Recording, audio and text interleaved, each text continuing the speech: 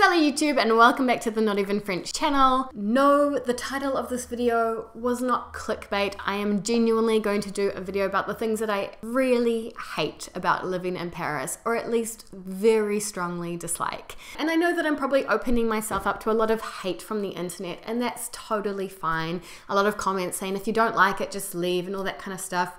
Because, you know, I've been living in Paris for over 5 years now. I've made it my home for most of my 20s, and I love a lot of things about this city. So I'm very comfortable in being able to talk very openly and honestly with you guys about the things that I just don't like about living here. I feel like there's this huge market out there almost about how perfect Paris is and life in Paris, and it's really idolized and stuff, and it is a beautiful, beautiful city, but it can sometimes be really hard to live in. If you're genuinely interested in some of the downsides about Paris as a city, keep watching and we'll dig into them right now. So something that you will find after living in Paris for probably, you have to be here probably at least 6 months a year to really start picking up on it, but it's a city full of what I call microaggressions. Things are coming at you, little things, but little negative experiences or interactions with the world quite frequently throughout your day, and that builds up over a week, over a month, and so on. And I'm going to give you a few examples of what a microaggression may be.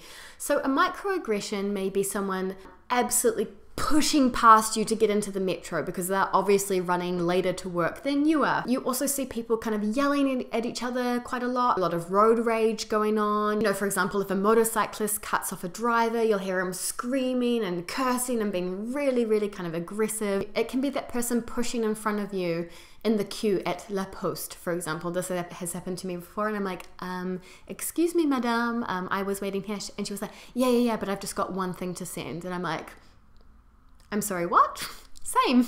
I also have one thing to send. Get in line. Other microaggressions include pollution, so both noise, smell, sight, these kinds of things. So this can be literal pollution, which sometimes Paris suffers from really badly, and you can feel it in your lungs if you spend a lot of time outside when it's a period of very high pollution.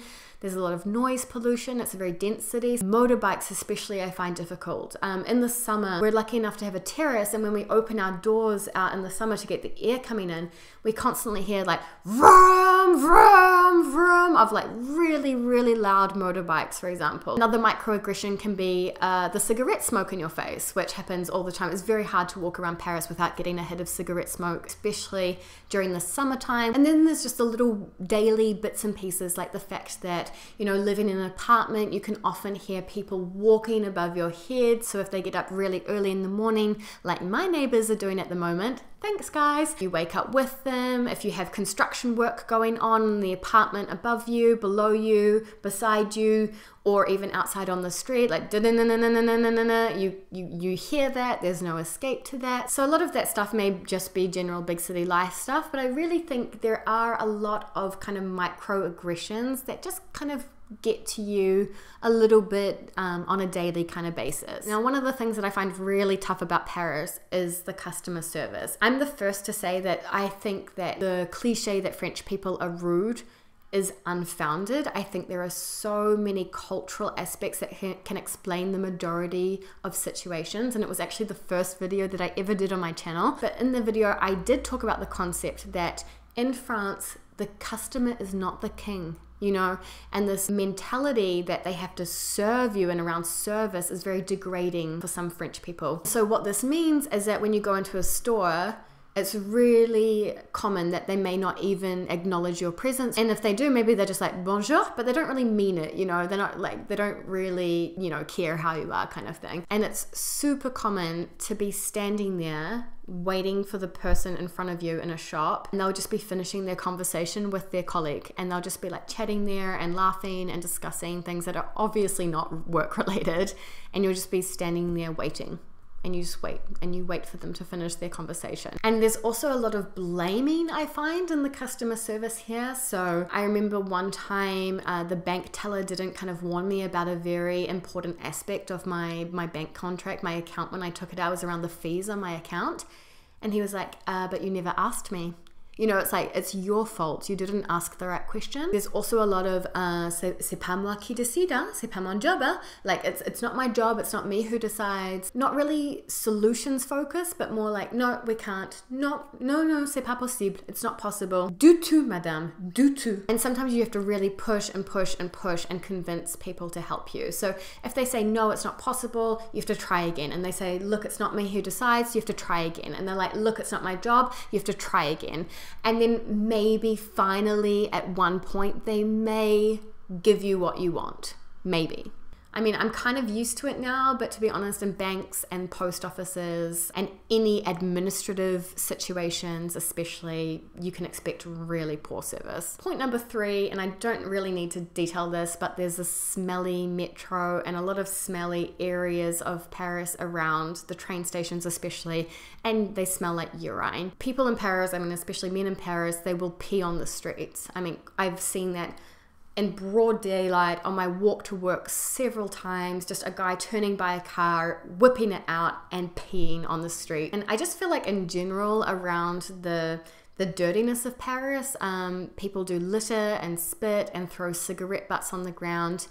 And I just don't feel like people take care of this city. I feel like they use and abuse it kind of thing. And it's not really community minded, because if you were thinking about other people and the fact that they may walk through your piss or your spit or your dog poo on the ground or whatever it is, like, you wouldn't do it, right? So there's kind of like this mentality that I don't really like, which is that, well, I need to pee, so I'm going to pee on the ground, and too bad for anyone else who smells it or who steps in it, and that kind of thing. And that's kind of gross. Another thing that I really hate in Paris, and I do find quite particular to Paris, is the amount or the intensity of how creepy some guys are here. And obviously not all guys, but at least once per day I have an uncomfortable, unenjoyable interaction. It's like catcalling but on crack. After work I can get followed, for example. The guys are like, madame, tu as un 06, like, what's your number? Tu es jolie, hein? Tu es belle. And they'll be really like saying, oh, you're pretty.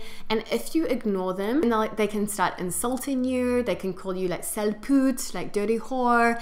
It's crazy. They can just like change like that. It's really kind of aggressive here in some ways. And I've had multiple friends be flashed, so where a man will just like flop out their junk in front of them on the metro, on the train, on the street. You have to be very careful in the metro because there are a lot of creepy guys down there that will fill you up. So they'll you know, pinch your bum, they'll try and feel you, they'll push themselves into you, they'll make the most of the fact that the metro carriage is packed. Sometimes on the metro you'll just have men just staring at you. I'm actually going to link to a video on this topic by the Purple Palace, who's an American based here in Paris, and she talked about one of the experiences she had where she had a man actually follow her and he wouldn't stop sort of harassing her. But I like this video because she said that the guys in Paris are so thirsty, and that's such the right word for it. That's the perfect term. These thirsty, creepy men. Another thing that I don't really like about Paris is the fact that we're not near the sea.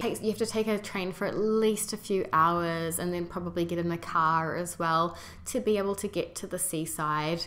I'm just not used to it. Being from New Zealand, you're never too far from the sea. I grew up on the sea, so there's something about Paris that makes me feel very, very landlocked. So I really treasure it when we go down to the south of France, down to Marseille, even just to see the sea. It makes me feel so much better. Of course, in Paris, something that's not very nice is that you have to be really careful with your bag and your phone because of the pickpockets. When you're outside on the terrace enjoying a drink or something, you're always worrying like, where's your bag? You know, you can't really just put your bag down on a chair and forget about it. You have to be really, really careful. Even when you're texting in the metro, you've got to be careful because it can get swiped out of your hands, this kind of thing. Another thing that I hate about Paris is how many minerals and how much calcium there is in the water. Firstly, you can taste it a lot when you're drinking the water, which is fine. I drink tap water, but you do have to get used to the taste, or you need to filter through it a lot, but it's more so the effects that it has on your skin and hair. I find that my skin is very dry and can get very itchy and flaky, and the ends of my hair just very dry, very brittle. When the water dries, it leaves these minerals. So of course, if you're washing your hair with this water and you let it dry naturally, you're going to have like the crusty minerals crystallizing on your hair and damaging it. Oh, and another thing on the calcified water is it makes your towels really hard and stiff. You know, like you don't have nice fluffy plush like snuggly towels. They're like cardboard. Now, getting onto a topic that's a little bit sensitive, but I find that there's a lot of fat shaming in Paris. So especially amongst females, there's this striving to be skinny and kind of idolizing a very thin body frame. And I found that, you know, there's a lot of comments that get made between females when you're eating can be kind of passive aggressive, like, oh, you've got a lot on your plate, I couldn't finish that much, or oh, that's very fat, or oh, that looks good, very heavy, or like, oh, I'm not going to be able to eat dinner now because I had such a big lunch, and this kind of stuff. Sometimes like I just want to be able to eat something guilt-free without a comment. Sometimes I want to be able to take a nice cookie with my lunch without having someone comment, oh, a cookie, like, yeah. Yep, I took a cookie. Honestly, sometimes I'm just like, ugh. Now, something that I find very sad about Paris, and it's something that I really hate because I feel very frustrated that there's so little that I can do, is that when you realize that a lot of the beggars on the street, and even a lot of the guys selling all of the trinkets, you know, if you've visited Paris, you know that under the Eiffel Tower and in Montmartre, there's so many guys and they're selling exactly the same trinkets, these little Eiffel Towers. And after living here for a while, you get to know, in fact, all of those kinds of things are actually organized. So these poor men on the street selling these goods, or these beggars, and they're often female beggars with babies and stuff, a lot of it is actually organized. So there's actually kind of almost like a mafia behind it. They're actually being pimped out. So even if you do give them your money and you do buy things, they get to keep very little of it. I don't even know if they get to keep any of it, to be honest. They're actually just the pawns in some evil mastermind's games. You can't give the money. So it's an awful feeling, really, and it's something that I find really sad, and a kind of sad daily reminder that I see every day on the streets of Paris. Cool, guys, so that's it for this video this week. I hope that was interesting for you. I hope it wasn't too depressing or too negative. I do try and stay very objective, and I wouldn't share these kinds of things with you just to bash on Paris. I mean, it's my home, so I've chosen to spend so much of my life here, so please don't think that I'm just being a hater for the sake of it. I hope that this was interesting and informative, and if you have any questions about these topics that I've raised in this video, or any of my videos actually, feel free to ask me down below. So thank you guys for watching all the way until here, and I will see you next Wednesday on the Not Even French channel for another video. A bientôt!